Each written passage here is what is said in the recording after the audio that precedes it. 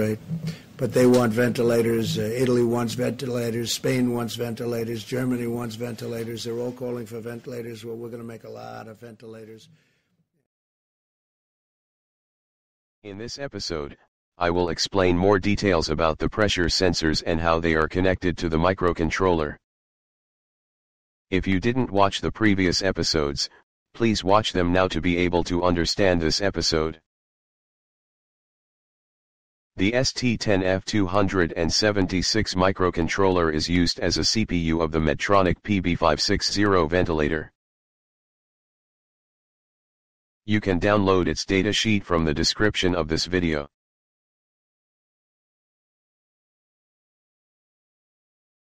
It has 8 ports.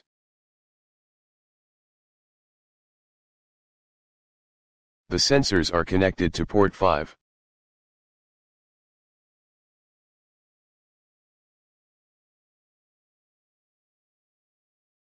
The pins of port 5 are the analog input channels of the analog to digital converter.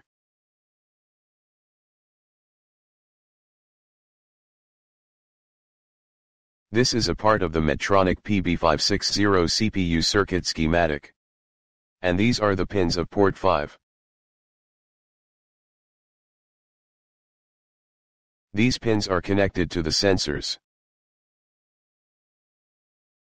In Medtronic PB560, we use ASDX001D44R for pressure sensors.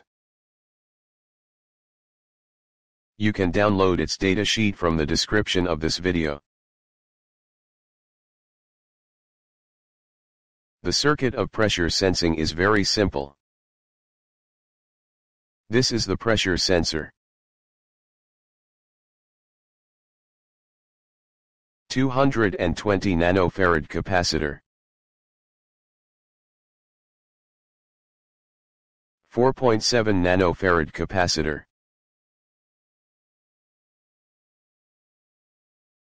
4.7 kilo ohm resistor.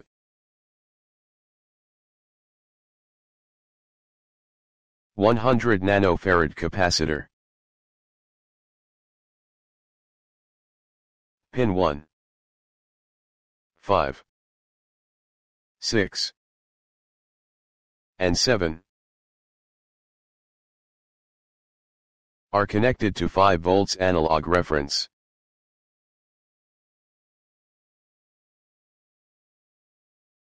Pin 3, 4, and 6 are connected to 0 volt analog ground.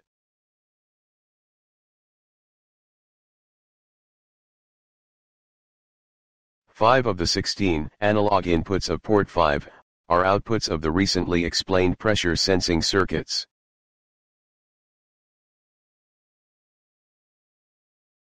In the next episodes, I will explain the other inputs of port 5 of the microcontroller, then I will explain how to write the software program for the microcontroller, to read the port 5 analog input signals.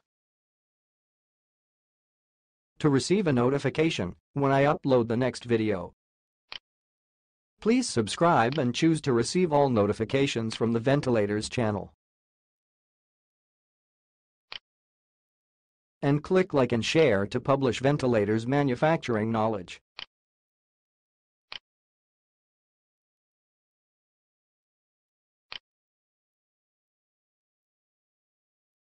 If you have any questions about ventilators, please write your question in a comment below.